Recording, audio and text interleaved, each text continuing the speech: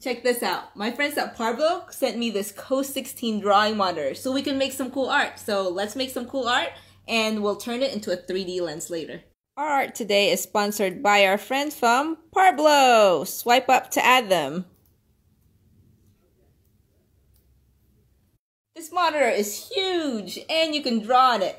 It's connected to my computer right now. Check out these fancy buttons. I can't wait to try it out. So guys, help me decide what to draw. Get this fancy drawing glove it comes with. It helps your hands glide while drawing. Anyway, let's get started. Let's make a character. How many eyes should it have? 1, 2, or 5? Snap me. Let's see what you guys decided on. 5 eyes. 5. 2. 1. 1. 5. 5. 5. Think 5's gonna win. 0. Let's go with 5 eyes. Let's start with 1 eye first. That's the eyelid. Circle around the eyes and the shine. Let's add more details to the eyes. Add some eyelashes on both sides. Let's draw the 4 remaining eyes. We'll put one here, another one here, right here, and right here. Here is our 5-eye character so far. I think it looks a bit creepy, but it looks cool. Now let's do the nose. Should it have a small nose or a big nose? Snap me. Big nose or small nose? Let's see. Small nose. Small nose. Small nose. Okay, small. Nobody likes... You guys chose the big nose. I was going to give it a big elephant nose, but since you guys chose the small nose, we'll just give it a small button nose. Let's draw a face on our character so it won't just be floating eyes and nose. Should our character have buck teeth or fangs? Which one? Fangs or no fangs? Fangs. Fangs. Fangs. Fangs. Okay. Okay, let's give this character some fangs. Rah. There's our fangs, and let's give our character a butt chin.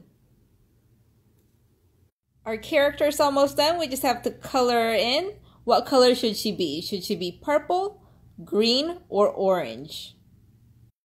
Check out what you guys decided. Purple, green, green, purple, purple, orange, purple, purple. Here's the monster that we created together. I think she looks really cute. And now let's convert it into a lens using Lens Studio. This is the Snapchat Lens Studio, and we're going to use the cutout template. I saved out the monster as a PNG, and now we're going to import it in Lens Studio by just dragging and dropping it. I'm going to switch that elephant with our monster.